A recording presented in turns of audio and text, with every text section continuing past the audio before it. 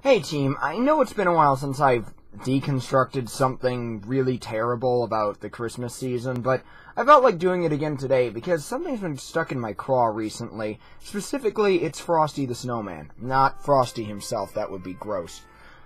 But hear me out here. I can't hear this song and not find it incredibly disturbing. Now, I'm not even talking about the movie. I'm just talking about the song. Isolated on its own is a really disturbing experience. Let's start at the beginning, where the song informs us that Frosty the Snowman was a jolly, happy soul.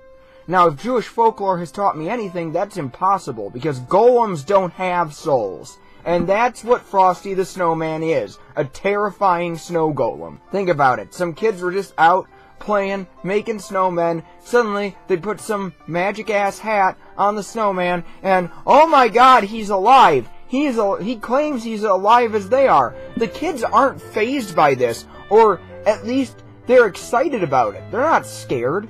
And then the song goes on to tell us that afterward, they decide to hang out with this horrible offense against God and nature, and go right into the town.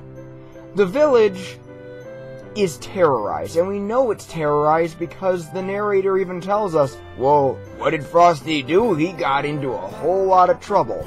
So this snow golem, armed with a broom, not listening to authority figures to tell him stop, just goes around terrorizing the city for an entire freaking day.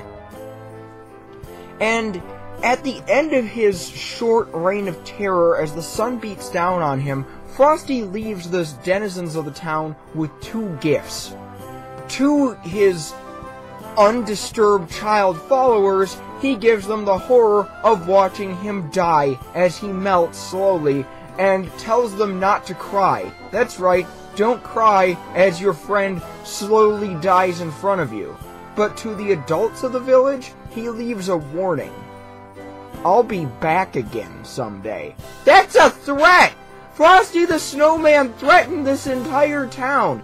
There's no way you would be cool with this snow monster thumpity-thumping through your village, armed with a broomstick, doing God knows what, and the kids, they're not even fazed by it. They're not even fazed that they look into his black, soulless eyes.